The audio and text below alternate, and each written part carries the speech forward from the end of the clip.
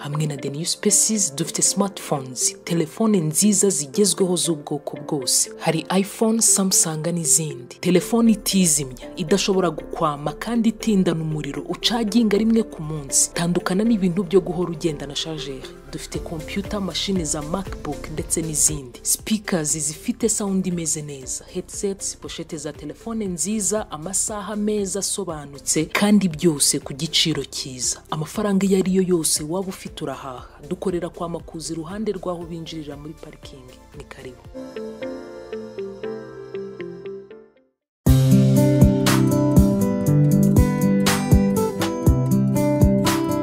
Inama y'umunsi.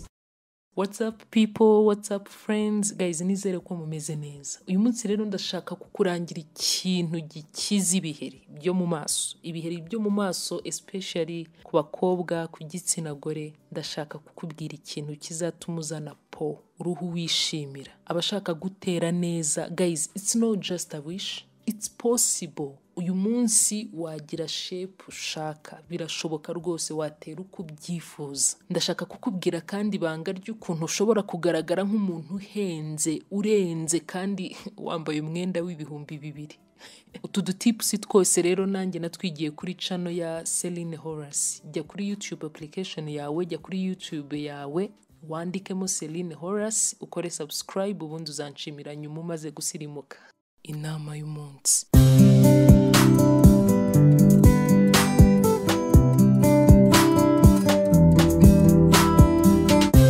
Today I'm going to talk about a very sensitive issue called depression. Uyu munsi ndavuga kuri depression utapo. Ibyo ndumva bitandeba. Depression sibyo ni ibiki, izo ni indwara z'abatesi. Hey.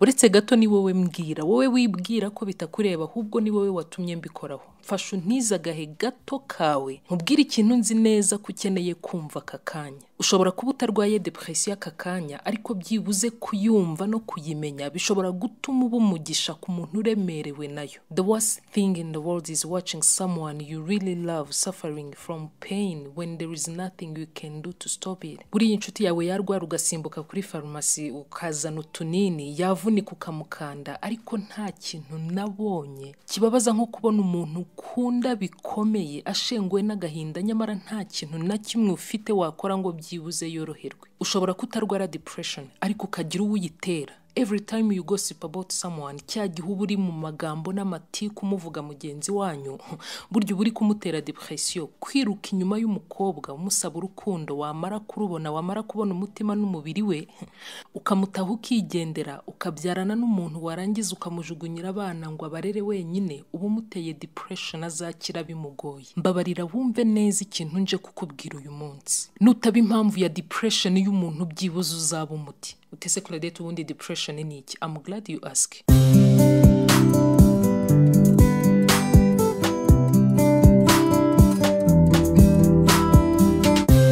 Depression is the feelings of severe despondency and dejection. It is a serious illness that affects how you feel and how you act. Ushatse ubusobanuro bwa depression bakubwira ko ari uburwayi buri serious, bukomeye cyane, bugira ingaruka ku byiyumviro, ku mitekerereze n'ibikorwa byawe. Depression ni illness, ni uburwayi bwo kumva utishimye, icyizere cy'ahazaza ari ntacyo. Ubu burwayi bufata abandi rero, bufata abantu bameze bati. Benshi muri mwe mwibeshya ko depression, iyi ndwara y'agahinda gakabije, ifata indushyi gusa, abantu bafite ibibazo, ubuzima bwacanze, ariko ntabwo ari abo bonyine gusa bashobora kuba depressed. Buri muntu uwo ari we wese iyi ndwara yamufata. Hari abantu bakize bikomeye, bameze neza kabisa, ariko bafite depression. In fact, statistically, countries that are well to do, ibihugu bikize ku isi byo ku mugabane w'Uburayi na Amerika nibyo bifite umubare munini w'abapfa biyahuye. Reports zirahari kuri ibi. Oh no, shaka proof, right?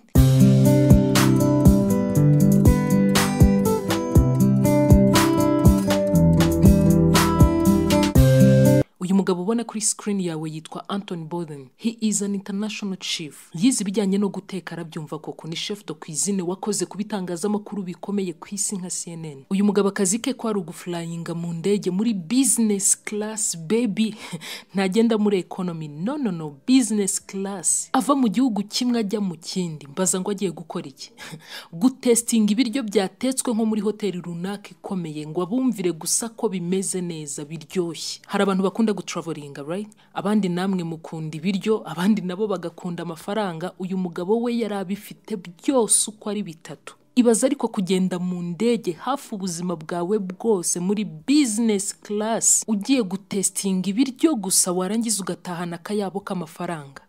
Waguha akazi nk'aka wanezerwa ndabizi. Kurya ku biryo bitandukanye gusa warangiza ukishyurwa. Kumva byonyine ko bibishye cyangwa se biryoshye ukabihemberwa. Ordinarily you would say this guy was living a dream life. Mu by'ukuri urebye uyu mugabo wavuga ngo yarabayeho neza, ari kubaho ubuzima bw'inzozi kuri benshi. Buri kimwe ushobora kwifuza kuri iyi si we yari agifite. Reba net worth ye, yari afite $16 million. Wowe waguha byibuze na miliyoni imwe y'idolari, miliyari imwe y'amafaranga y'u Rwanda, watunga imodoka ushaka ku isi, watunga inzu Nyarutarama. I'm telling you, wagera kure. Hari umuntu utarafata n'ibihumbi 500 byibuze mu ntoki ze. Ibaze rero umuntu utunze miliyoni 16 z'amadolari y'Amerika.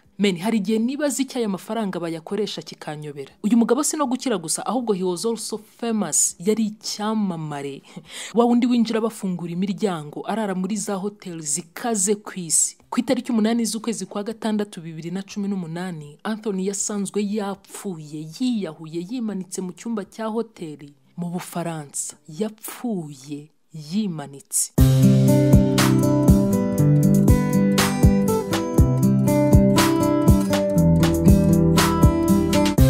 Uyu nawe bamwe muri mwe mushobora kuba mumuzi, Robin Williams, umukomediani w'umunyamerika ukomeye cyane. Jya kuri YouTube urebe zimwe muri skits ze, yarasetsaga. He was really funny. Uyu kumubona seka anasetsa abantu, wari kwibeshya ko ari we muntu wishimye ku isi. Did you even know that the very saddest quote ever created by the funniest man in the world? Ibi byose wari ubizi ko amagambo ababaje cyane yaturutse ku mugabo usetsa cyane mwese muzi, Mr. Bean, avuga ngo I love walking in the rain because no one can see me crying. Nkunda kugenda mu mvura kuko ntawe ubasha kumenya ko ndi kurira. Robin nawe abamuzi bari kwibeshya ko ari we mugabo unezerewe, but he wasn't happy. Ntabwo yari yishimye at all. Nawe yarabayeho neza, baba ahantu heza, bagenda muri za private jet. Reba net worth ye, ingano y'amafaranga yari atunze miliyoni 130 z'amadolari y'Amerika. Wayaguha warinda upfa utongeye gukora wowe n'abazagukomokaho bose. Ariko nawe yapfuye yimanitse, yiyahuye ku itariki 11 z'ukwezi kwa 8 2014 iwe mu rugo California. Ese uzi gupfa wimanitse icyo bisaba? Ibaza urwego rwa depression yabaga agezeho kugeza ubwo we yimanika. Anyway, muri Amerika mu bantu 10 biyahura, barindwa bari abazungu. Abirabura ntidushaka kuva ku bintu nope.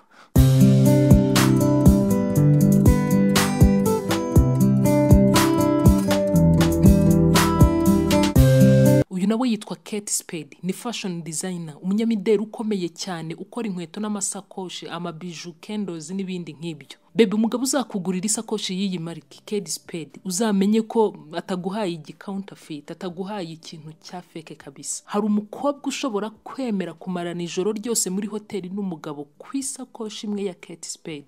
Hari umukobwa waha isakoshi nk'iyi depression yari afite igashira. Ndagira ngo urebe net worth ye, ingano y'amafaranga yari atunze miliyoni 200 z'amadolari y'Amerika. Uyu nawe yapfuye yimanitse ku itariki 5 z'ukwezi kwa gatandatu 2018. Niba wajyaga wibeshya ko nushaka agahinda kazashira urambabaje cyane, you will be shocked.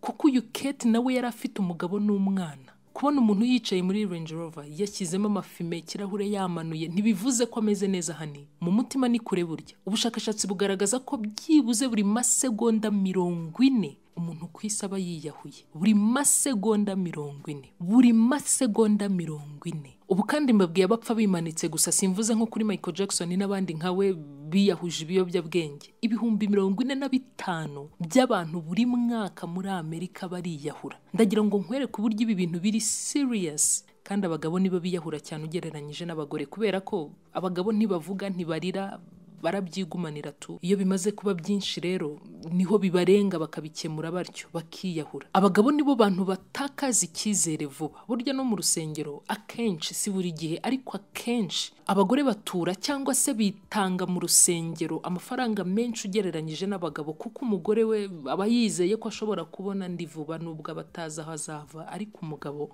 kwizera aho ayo mafaranga azava nta nzira abona biragoye. Niki gitera depression rero?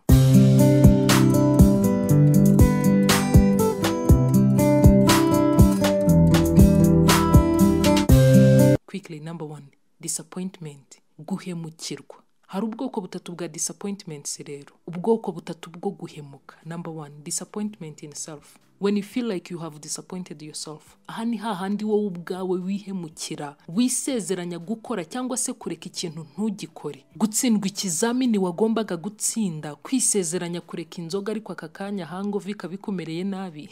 Hari n'abiyangira disappointment babona ku bice bimwe na bimwe by'umubiri wabo, bati nk'iki kizuru koko ndondebera, nta kabuno nta kaguru, iyi ndeshyo yanjye yo koko. Secondly, disappointment in people. Ubundi bwoko bwa disappointment bwo guhemuka ni igihe uhemukiwe n'abantu. Hani ukiri kwisa abantu bazaguhemukira. Hari uguhemukira ku munsi w'ubukwe, ukambara ugategereza umusore kwaza ugaheba, umugabo wawe ukamukorera byose ariko ntibimubuze kuguca inyuma, umuntu akakuguza amafaranga ababaye ariko akakwambura. The lastly, disappointment in God. Ubwoko bwa gatatu bwa disappointment ni igihe Imana iguhemukiye sasa, ntigukorera ibyo wari uyitezeho, mu byago ikagutererana, ugasenga kuva ku munsi wa mbere umenya ko wasamye ariko ntibikubuze kubyara umwana upfuye, ukavuga uti what kind of wicked God is this? Iyi Mana yo ni nyabaki, Mana warihe mama wanjye apfa, warihe iyi mpanuka ijya kuba. It's unbelievable, imyaka 8 maze ngusaba urubyaro nyamara indaya zikaba zikuramo inda buri munsi. Mana ubundi uteye ute? Nibyo sometimes hari ubwo ushaka kumenya impamvu Imana yemeye ko icyo kintu kikugeraho, ariko uko byagenda kose God is good, Imana ni nziza. Nibyo apfuye uyu munsi, ariko iyo ataza kuba Imana niyo myaka 20 byibuza maze ntaba yarayimaze. Si sometimes hari ibintu by'amafuti turenganyiriza Imana, umuntu akiyahura tukarenganya Imana. Ubu mfashe telefone yanjye nkayirekura ku bushake, igahanuka ivuye ku igorofa rya 5 yagera hasi gashwanyuka, wavuga uti yo use kuki Imana itumye telefone yimeneka koko. Nta n'uwababara nkubwiza ukuri, ariko umuntu akihanura ku ipoto yapfa tukarenganya Imana. Look, Imana yaduhaye icyitwa free will, ubushake n'ubwenge. Rwose hari ingaruka zibitugeraho twakagombye kwirengera.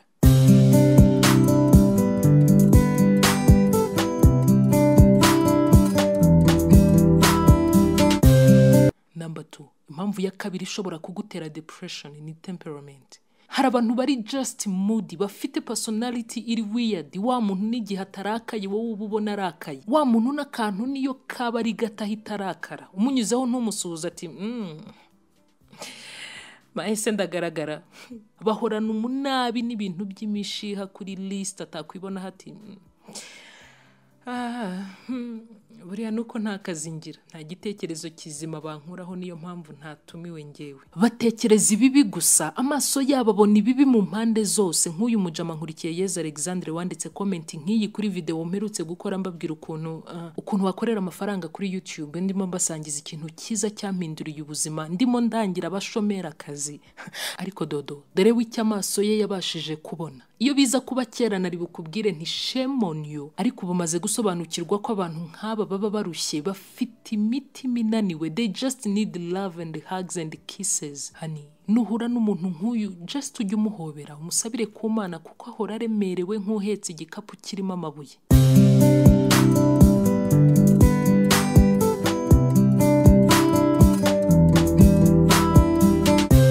Number 3, icya gatatu gishobora kuba indi mpamvu ya depression is loss of a loved one. Urupfu rw'umuntu wakundaga bikomeye. This one is tough. Urupfu mvuga hasi rw'umubyeyi wawe warushaje cyane, wa wundi utakireba, utacyumva, utagihaguruka, nawe ubwawe wasabiraga kwitahiraho gukomeza kuribwa. No. Ndavuga urupfu rw'umuntu utarwaje, wa wundi ubyuka mu gitondo ukumva ngo yapfuye cyangwa se impanuka iramuhitanye. Urwo rupfu rutunguranye men. Kubyumva no kubyakira biragoye. Guys, I don't know how you even manage it.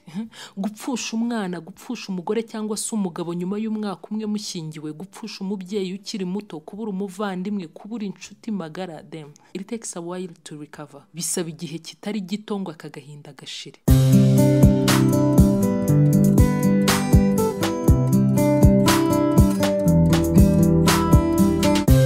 Number 4, financial issues, ibibazo by'amafaranga n'ubukene. Kwirukanwa ku kazi, kubura imitungo, gusubira hasi ugakena, abana bakabirukana ku ishuri kubera minervari, gusonza bakagusonzana.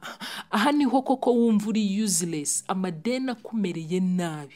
ewana hari umuntu utinya ideni ku buryo muhura isoni n'ikimwaro bikamwica nawe ukabibona aba yumva atajya mu bantu yanaburara ariko akabanza akishyura umwenda. Ariko hari n'abandi sasa ashobora kuba kurimo ideni mwahura akakubaza resitora iteka inkoko neza, nta soni bagira. Bene nk'aba nta soni bagira zo kwambura.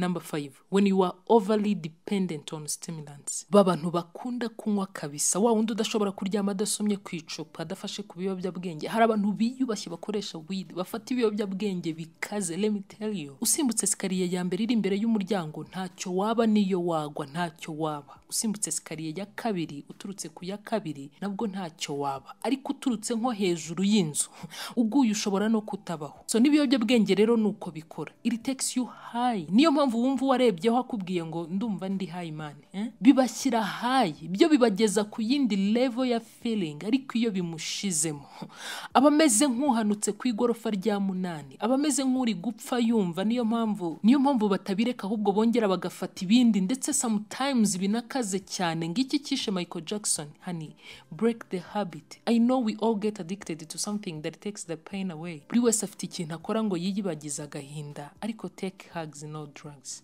Biyobyabwenge byo bireke bitaragera kure.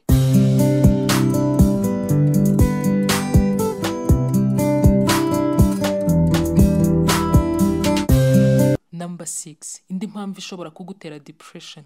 Pleasure to live up to people's expectations. Kubaho nk'uko abandi bashaka kubaho. Ibi byo birica ndetse cyane, sinkubeshye. Ese ninde watanze deadline yo gushaka? Ngiyo warengeje y'imyaka runaka uba wagumiwe, ngo umukobwa w'imyaka 30 aba yashaje. Ibyo byanditse mu kihe gitabo? Pressure yo kwamamara, yo kumenyekana, pressure yo kubyara nyuma y'amezi 3 ushingiye udatwise ni ikibazo tayari uri ingumba.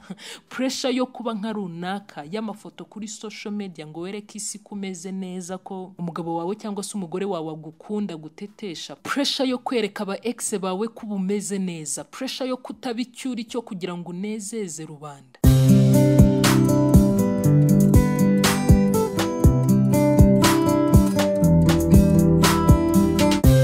Number 7, comparison. Indi mpamvu ishobora kugutera depression ni ukwigereranya n'abandi.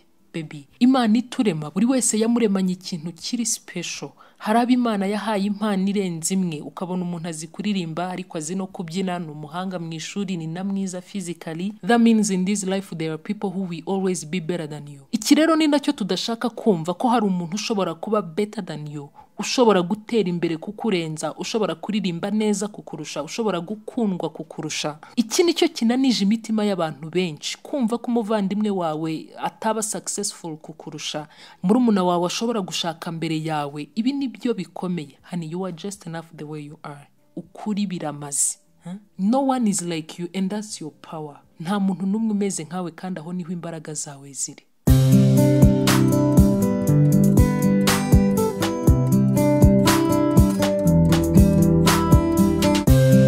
Number 8, loneliness. Kuba wenyine, nta nshuti, nta muvandimwe kugeraho, nta muryango. Uri muri relationship ariko still wumva umeze nk'uri wenyine, ukaba ufite aba followers 300 kuri Instagram ariko wagira ikibazo ukabura n'umwe ubwira. Kwimukira mu mahanga nabyo bishobora gutuma wumva uri lonely, kure y'umuryango, kure y'igihugu cyawe, aho ibintu byose biba bishya, system nshya, lifestyle itandukanye. It hurts when you have no one to talk to. Birababaza kutabona uwo ubwira ababyeyi bawe batandukanye nyuma y'imyaka 18 yose. Birababaza kutabona uwuririra umuhungu mukundanye imyaka 3 abanye n'undi. Ibi ni bimwe mu bitera depression. So symptoms rero, ibimenyetso bikwereka ko ushobora kuba urwaye depression.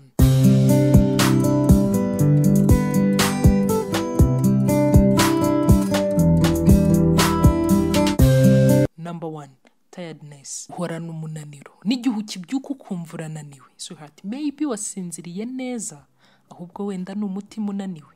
Ikimenyetso cya kabiri, excessive anger. Urarakara bikabije no ku tuntu duto cyane. Uburakari nk'ubwa Mose bwamubujije kugera i Kanani. Hatred. Urwango nacyo ni ikindi kimenyetso cya gatatu kikwereka ko nawe ufite umutima uremerewe, ushobora kuba ufite iyi depression. Wanga abantu, you don't like the fact that they seem to be happy with their life. Ubangira ko bo bafite ibyishimo wowe udafite. Number 4. Icya kane, suicidal thoughts and behavior. Gutekereza no kugerageza kwiyahura. Iki ni ikindi kimenyetso gikomeye cy'umuntu deprimye, ufite agahinda gakabije. Uyu yaryamana n'uwabonye wese nta protection akoresheje, ntiyitaye ku ngaruka kuko n'ubundi abashaka gupfa. Ikindi kimenyetso ari nacyo cya gatandatu gishobora kukwereka ko ushobora kuba ufite ikibazo cya depression ni lack of interest in everything. Nta kintu na kimwe kiba kikikwenteresa, haba akazi, habe famiye, habe gusenga. Nta kintu na kimwe kiba kikigucira ishati. Iki nacyo ni ikindi kimenyetso cy'umuntu ushavuye. Umuntu nk'uyu kandi ikindi kizakubwira ko ari gufesinga depression, aba addicted kuri sex no ku nzoga, ku birori, mu tubyiniro, abaho nk'uwihunga, ntabashaka kumarana byibuze n'iminota 5 nawe ubwe ku giti cye ari wenyine, abahunga ibitekerezo bye. Utese Claudette, depression irakira neza? Ni gute wafasha umuntu uri depressed, uri deprimé? Darling, iki nicyo nzakubwira ku munsi w'ejo. Wabuze aho wagurira smartphones nziza zigezweho cyangwa computers, speakers zidunda, accessoires za phones zijyanye na style zawe? Gana the new species wabasanga kwa Makuza iruhande rwaho binjirira muri parking yaho, cyangwa kuri www.thenewspecies.com. bakaba bakora na delivery, cyangwa ubahamagare kuri 0784 ni the new species, beyond expectations. What's up people, what's up friends, guys, nizere ko mumeze neza. Uyu munsi rero ndashaka kukurangira ikintu gikiza ibiheri byo mu maso. Ibiheri byo mu maso especially ku bakobwa, ku gitsina gore. Ndashaka kukubwira ikintu kizatuma uzana uruhu wishimira. Abashaka gutera neza, guys, it's not just a wish, it's possible. Uyu munsi wagira shape ushaka, birashoboka rwose, watera uko ubyifuza. Ndashaka kukubwira kandi banga ry'ukuntu ushobora kugaragara nk'umuntu urenze kandi wambaye umwenda w'ibihumbi 200. Utu dutips twose rero nanjye natwigiye kuri channel ya Celine Horace. Jya kuri YouTube application yawe, jya kuri YouTube yawe, wandikemo Celine Horace, ukore subscribe, ubundi uzanshimira nyuma umaze gusirimuka.